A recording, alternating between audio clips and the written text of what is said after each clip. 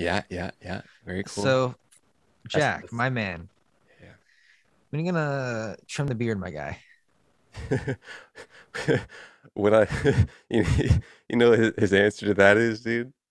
What? What's your net worth, my guy? I feel like he wouldn't ask that question. He I would just feel like he's a he would cool just guy. I don't waffle know him, but he seems like a chill guy. Yeah. I feel like he would just be like, "Oh, I like the beard," and just go on about his day. That's probably that's his version of asking, all right, dude, you know how much I'm worth? I You know what feel I like do? someone who would ask that question is maybe like the ex CEO of Uber. Do you know that one guy on TikTok that does the rich versus really rich? Maybe I think so. He's the kind of like generically white guy, um, no facial hair, black hair. I think if you knew Uh, off top, you'd know. But he does yeah. skits of like of how rich people act versus really rich. And rich people, the rich person would be like, all right, what's your CEO, dude? Or what's your net worth, my guy? And then the really rich would be like, I mean, I'm a fan of beards. And he's like, actually, I made a whole business because I love my beard so much, and I thought, it looks really good, blah blah blah. Like I just It's woke great, up dude. one morning, had an idea, turned 10 million into 150 mil a month. Fucking, there's this one guy on TikTok, and I don't even know if he's real, but apparently he's like he's rich, and he's just like a fucking dick, dude. He's Or is just he like such really? a So he's cunt. not really rich. He's not really rich, but He's he's either just rich or like, really rich. yeah, he's. I'm just like, dude, like, my God, like, why are you so angry? Could be also, you know, Gary Vee was talking about why he's very on 10 in his content.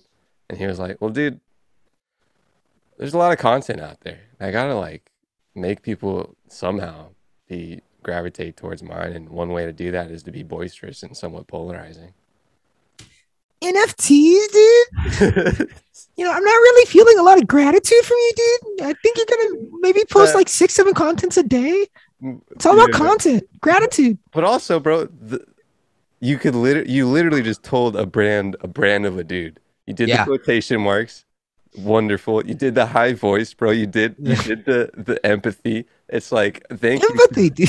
thank you for being my commercial, dude. Like Dude, yeah. that's number 4, dude. Bro, the Gary V parodies are the He's a best things pro I've ever seen. and he it was actually I was reading an article, Chat Magazines, dude. But you know it's very pro wrestling, dude. It's very WWE. Um He Great marketing. You get five traits that people identify you with, and then boom, boom, boom. he's very good at reaching a very wide age group. That too. You could ask like a 13-year-old and maybe like a 55-year-old, and they possibly might know who he is. That'd be a good question to ask him. Yeah, Well, because probably got he's on like fucking from Snapchat to yeah, LinkedIn. Like yeah. He loves the media, man. The medium, rather. the medium, dude. Does he have like a family? That's a really good question. Does he have like a wife and kids? You know, I venture to say no. I'm But if just he kidding. does, legendary, dude. I feel like, fuck. I feel like He said he kicked it with his dad. he's big. He's big on family. We know he's big on family. But what? So I was listening to a Discord chat with one of the people on his uh Gary what's it called, NFT. What's his NFT branch called? Gary VNFT. He And does have a wife, he does, eh? Lizzie Vaynerchuk, No, married eh? 2004. Oh, She's oh my goodness. Oh, she's this. Is she? Oh my goodness, she's very attractive. There's like a couple pictures of different women, so I don't know which one is her. Oh, what did I Uh, say? That one looks more at his attractiveness level. so yeah, what were you saying? VNFT? uh, one of the people on his teams was talking in a Discord one time, and he said he doesn't talk about money really, unless it's talking about like money as it regards to business, but Yeah, you don't hear him talking about strict wealth or money. he likes the grind, the process. That is the thing. That's He's his. just so good at it. The money comes with it. That's usually how it works, man. I do like he. Did you see his NFT? clip talk where he's talking about how he made $91 million this year I off did. of VNFT. So yeah, he made $91 million, and like I'm looking at him like, dude, this is like he's literally sitting there in sweatpants and like a beanie. Rich versus really rich. I'm just like, my God. And he's sitting there and he's talking about it like it's nothing. But he's Yeah, talking about like, dude, like my only concern here is like there's a lot of people that are like gonna go making these broke. projects and just fucking people over. And he Yeah, was like, I really had to like bet my brand on like, am I willing to like risk everything if this project fails and everybody sees NFTs as a fucking scam in like 24 months? but I Like, mean that people kind of control that, and someone who has a super big brand, money, and like multiple resources can make a pretty good NFT project because you can associate it with utility rather than people kind of just making random things and hoping that the speculation survives. Where Gary Vee can be like, first of all, the people that are buying probably initially Gary Vee stuff are very super into Gary Vee brand, and he's built that over decades. So you have that, you already have a community built in. You have people that are already interested in evolution of internet stuff built in. And if you have a big brand that is worth going to festivals and concerts and stuff, you can be like, well, you have a ticket and it's now worth something. I can help you out. think about this.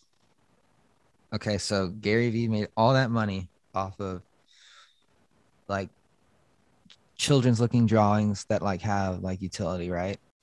Imagine if Mr. Beast, who has hundreds of videos with hundreds of millions of views, made a couple of his videos NFTs.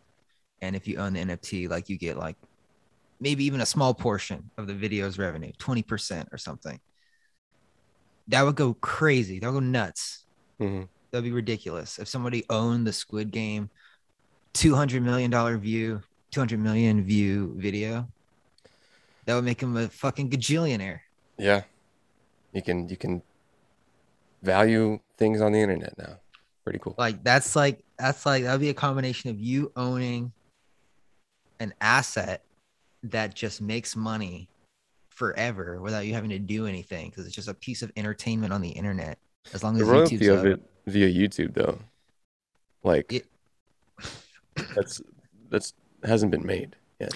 and plus it's Mr. Beast's video who is like a cultural figure right now. Mhm. So it's like a double whammy. That's like how much do you think that would be worth? I don't fucking know. I don't know how Probably a much lot. money that video makes per month. Can make 100 grand a month. Make, Probably a nice few ETH right now, 2021. you should try Um, that, and then just throw all the profits into a banger ass fucking video, like yeah, fucking Michael it'd Bay work. production. But then how are you supposed to give portions of a YouTube revenue towards people's wallets?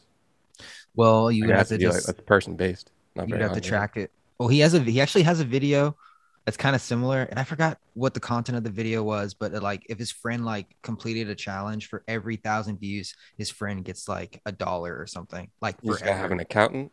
Literally, he'll just pay somebody 50 grand a year to just keep track of that. Someone make the technology, eh? Yeah, or he just make the software. I don't know. The Yeah, possibilities are endless. you do that, dude. I'm sure Google might not like it, but you could have like a third party do it, like a third party software. You go YouTube to like bank account, but that's not very cool. Because mm, I don't know. Google, I'm sure, does not like that idea. Dude, Google says, "Hey, let's keep it in the family, huh?" Arrivederci. I wonder. Well, I mean, it's his money at the end of the day. He can do what he wants with it. At the end of the funnel though, but going through that funnel, you still got to go YouTube's money reward system. YouTube already takes 55%. Like, how much more do they want? But I'm saying not even like taking a part of it, just like the technical. If like I want to put this money from YouTube's ad revenue system into Web3 ecosystem, like that's some friction there. Ja feel? So they wouldn't like it if he reinvested his own money into like a competitor. They wouldn't like if there was a software that was like that they wanted to funnel quickly into something else. good like a software that goes into ideally the back end of Google ad revenue systems. Oh, I don't think they care because they build tools so you can make your own products to that. Like Right. Google Analytics API kits, you can like plug into your own software to like track your websites and your YouTube stats and stuff. But not the money. Hey, there's no money ad revenue API, is there? Oh, I don't know. They do have nice APIs you can track a lot of things with. Yeah. That's what I was saying. As this stuff gets more and more into the future, companies are gonna have a big hard time with a pressure of being more transparent and interoperable with stuff. Hmm. Um, and either that wins, and they're gonna have to endure the pain and like change structures of corporate stuff, or that system doesn't win, and you kind of have the same things. But if the transparency continues to be the the way people want to function with internet and with companies, a lot of these companies are gonna have to take a little punch and change. Hey, yo, that's how it works. Cycles. No one can last forever.